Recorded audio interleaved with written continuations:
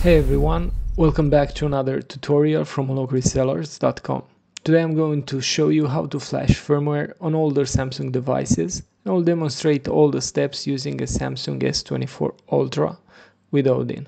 For S25 or newer devices, or if this simpler method doesn't work for you, make sure to check out our previous video that shows how to flash using a PID file. To flash the device, the first thing you need is Odin.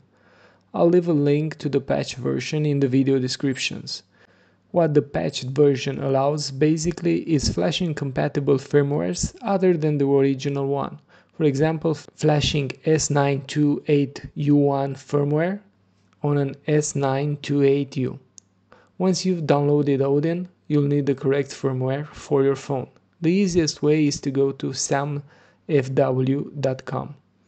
Just type in your exact model number. For example, S936U, and download the firmware for your model with the same bit version or a newer one. If you're not sure about the bit version, check the 5th character of the baseband version in your phone settings or in recovery mode. But in most cases, downloading the latest firmware for a model will work just fine. I usually use one of the last two download options and get the file directly from some FW server. Once downloaded, the firmware will come as a zip file, so you'll need to extract it. You can use 7-zip, WinRAR, or even the built-in Windows extractor. It's a large file, so it may take some time. Once extracted, you'll see several files: BL, AP, CP, CSC, and sometimes user data. Now let's load the files into Odin. BL goes to BL, AP goes into the AP slot. This one takes longer to load, and Odin might freeze or say not responding. Don't worry, just wait. CP goes into CP.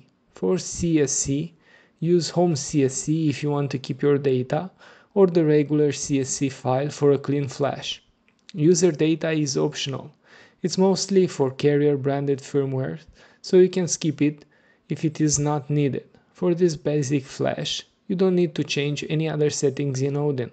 Let's keep it simple and safe. Now let's prepare the phone. To enter download mode, on most newer Samsung phones, power off the device, press and hold volume up, volume down, and while holding, plug the phone into the PC. For some older models, you may need to hold power and volume down instead.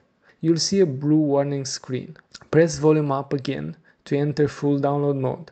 At this point, the phone should appear in Device Manager as Samsung modem, and Odin will show it as a green COM port. Once everything is set up, the phone is in download mode and the files are loaded. Press start in Odin. The flashing process will begin and you'll see different partitions being flashed one by one. Don't touch the phone or disconnect it during this process. When it's done, the phone will reboot automatically and you're good to go.